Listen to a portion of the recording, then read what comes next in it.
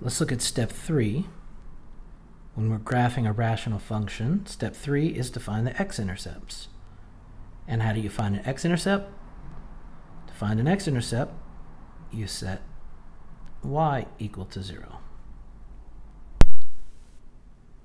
So we're going to plug in 0 for y.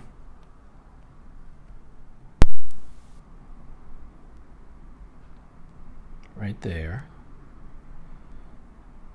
And then we're going to have 4x over x squared minus 4.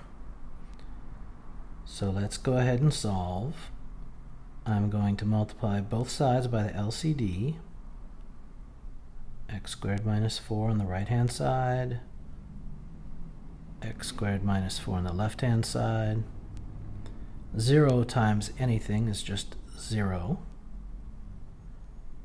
On the right hand side, these two binomials cancel out, leaving me with 4x. One more step to get my x by itself. I'm going to divide both sides by 4. 0 over 4 equals 0.